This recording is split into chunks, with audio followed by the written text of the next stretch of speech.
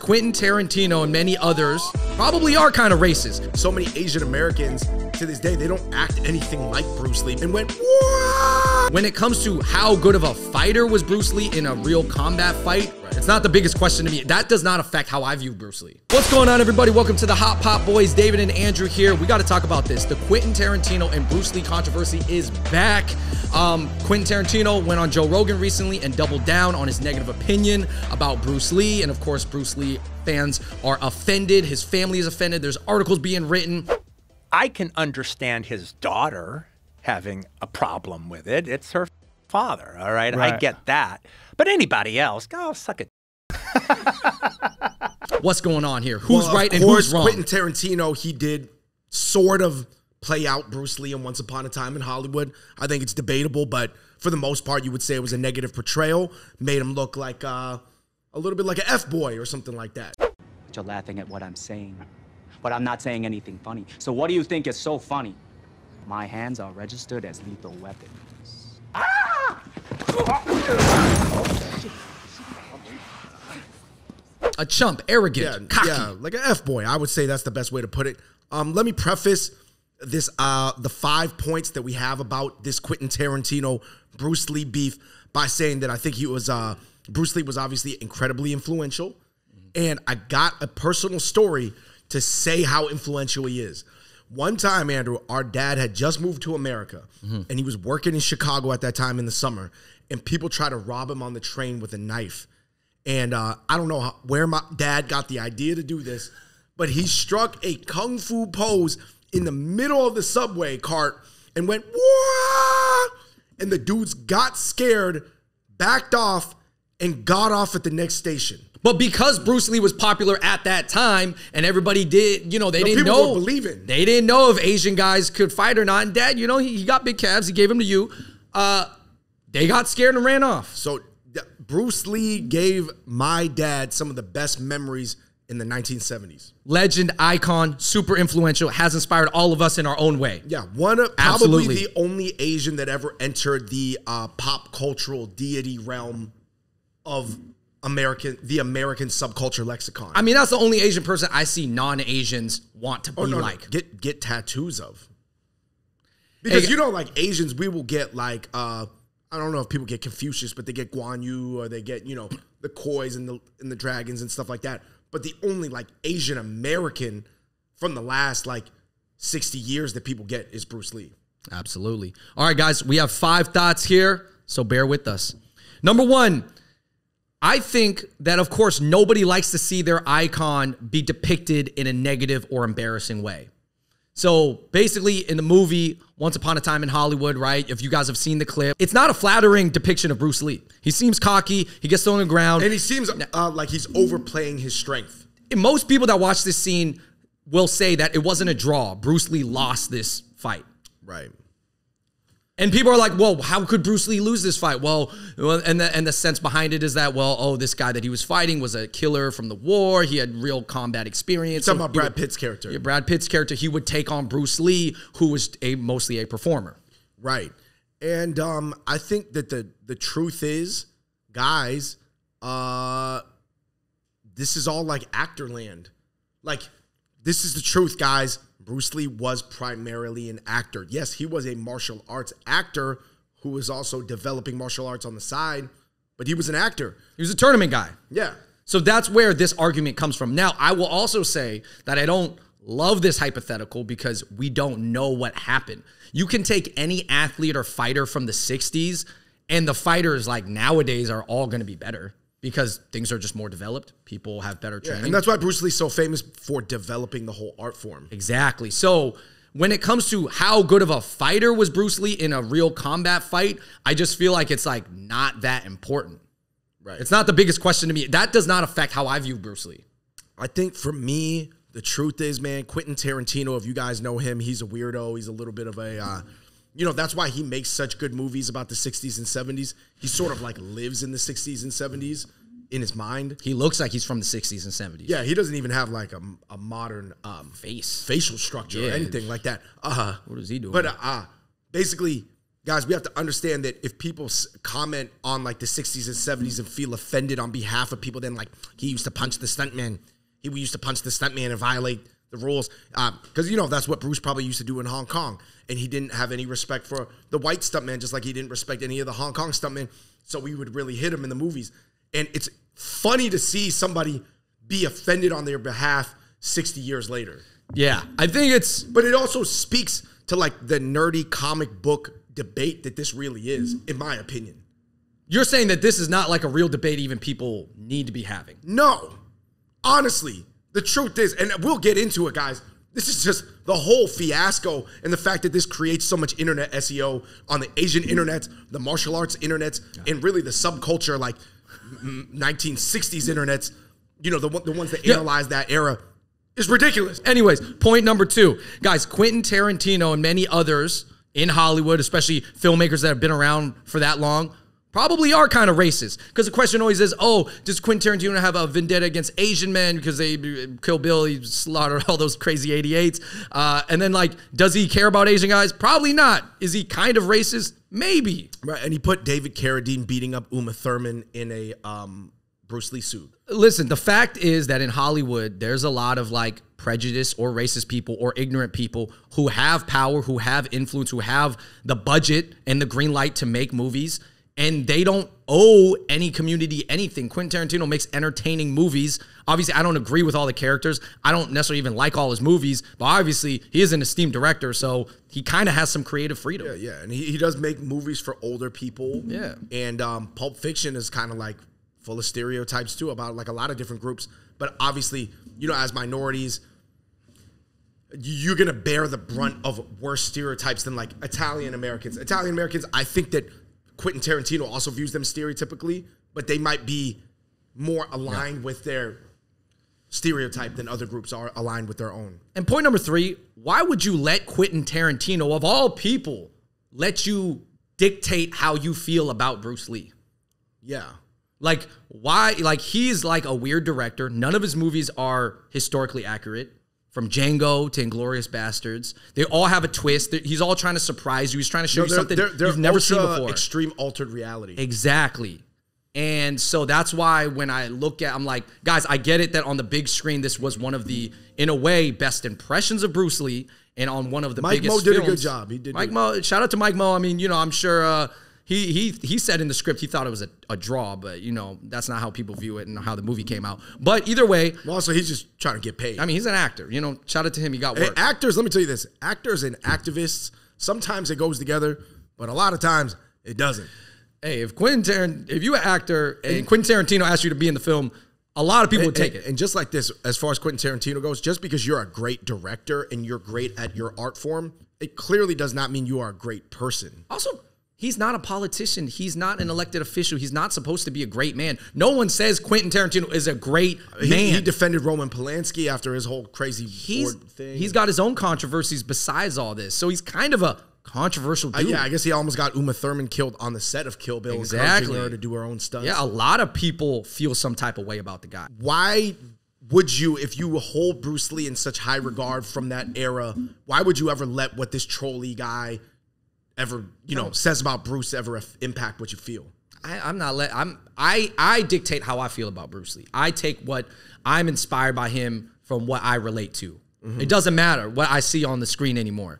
Point number 4, to me, and I think to you, David, Bruce Lee, the philosopher, the quotables, the teacher, the cultural icon, the fashion icon, to me, that's the coolest part of Bruce Lee. Yeah. That's the thing I drew the most from. It wasn't the photos of him being super ripped with 0% body fat. It was more of him in the suit, him DJing. Those things were relatable to me. I was like, oh, that's what I connected with Bruce Lee about. Yeah, for me, us personally, I mean, growing up way past his era, guys, Bruce Lee has, you know, RIP, has been passed away for 50 years now. When I was growing up, I just took those things away because, you know, we never studied martial arts like that. You know, we did a little bit light stuff, but like we never were really into MMA. And I think a lot of people from our generation feel that way. You know, the way people perceive him, whether you're 50, 40, 30, 20, is completely different at every decade. Yeah. And I want to be clear, like, I think it is a generational difference, possibly, you know, depending on how, if you saw him when you were alive, obviously you're going to feel different. Anybody who saw Jordan play thinks Michael Jordan is by far the GOAT and is not going to like waver in their opinion, people you know? who grew up with Kobe, they feel like it's Kobe, and a lot of kids feel like it's Bron. Because you felt that magic at that moment. Now, obviously being removed so many years, I could only watch the clips. I watch his interviews. I just think Bruce Lee was a really cool, smart guy. He had mastered the Eastern and Western philosophies. To me, that is the coolest thing. And he made it cool to talk about Eastern philosophy. And I was like, bro, that is one thing I wish more people would do. Yeah, and I don't need him to have been the best fighter in the world at that time, which I really don't think that he was. And to be honest, obviously the fight world wasn't even really developed at that time to ever find out. I think he would have performed pretty well in UFC in his weight class. But let's be honest, guys, weight classes matter a lot. Like that whole old school debate, like Bruce Lee in his prime versus Mike Tyson in his prime, trust me, bro, it would have been Mike Tyson. We have enough reps in modern 2021 to see little guys versus big guys. The size has a huge impact. Well, I will say that through time, everybody's kind of IQ on how sports and boxing and wrestling and MMA works has developed more. Now we understand weight class means a lot, as you can see from these recent boxing matches, right? Yeah, maybe Conor McGregor would take Bruce Lee in the UFC. I mean, by the way, Mike Tyson would wash Floyd Mayweather too, simply because of sizing. And also Floyd, right? He's the best boxer, but he's the best fighter. We never seen him in a street fight, blah, blah, blah. We get it. We can play with these hypotheticals all the time. And I'm just like, yeah, there's a bunch of hypotheticals for Bruce Lee. I get it. But that doesn't change how I view it. Point number 5, we can move forward without leaving Bruce Lee's legacy behind. I'm not saying by all means forget about Bruce Lee or move on from Bruce Lee. We're not saying that at all because like I think he's going to be an icon for also, you just don't want to say that because of the way people feel about Bruce. Yeah, I mean, it's just, and I just don't believe it. I just believe that there's so many things you can take away, and in our own life, we can embody more Bruce Lee. To be honest, in Asian America, we could use some more, right? Yeah, I think that Asian America was so starved for having a Marilyn Monroe, James Dean type icon, and Bruce Lee is an Asian that was born in America, even though he's mostly raised in Hong Kong, that entered that tiny elite circle. So people are ultra protective of him. I think if Bruce Lee was still alive or got transported to modern days, he'd be like, hey guys, who'd I inspire? Who's the next one of me, man? I wish I could see it. Because he probably knew like he's going to inspire a bunch of people that are going to go off and do a bunch of things. And he did, but he would like to see it. Who was the next me? I spent 50 years away and no predecessor was produced from this community. Although I have many statues. Instead of that, it'd be like, you must be the sparkling water, the Perrier, the LaCroix. Not trying to shout out any brands or anything, but like basically, I think for me, I always viewed Bruce Lee sort of as a fashion icon and a philosopher, and I didn't need him to be my everything because as much as people shade like Jackie Chan and they're not into Jet Li and Chow Yun-Fat, who Quentin Tarantino also dissed, by the way. So that's, you know, there's some history of Quentin Tarantino going against Chinese superstars but basically, like, for me, I was able to get that same feeling. Like, I would listen to rap music and I would get a lot of rap quotes from Jay-Z. First of all, I know the Bruce Lee quotes are dope, but I already had a lot of quotables in my life from like other aspects, other realms of poetry or philosophy. And then as far as like the Kung Fu aspect, I always kind of related to Jackie Chan style. You know what I mean? Because you have to understand that like Jackie Chan is like more like Asian. You know, Bruce is almost like coming in as like an alpha Asian from the West that, and he's kind of like a type of personality you don't even find in the East. Yeah. And I think that that's why people were so attracted to it. And I think that that's why he's so amazing.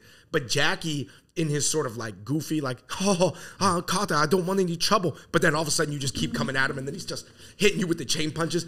That's more probably representative of the majority of how people are or how the coaching is supposed to be. That's a good point, man. I think that, you know, Jackie really took a beating over his career, broke every bone in his body like twice. And he just got back up and kept doing it. And he's still walking and stuff.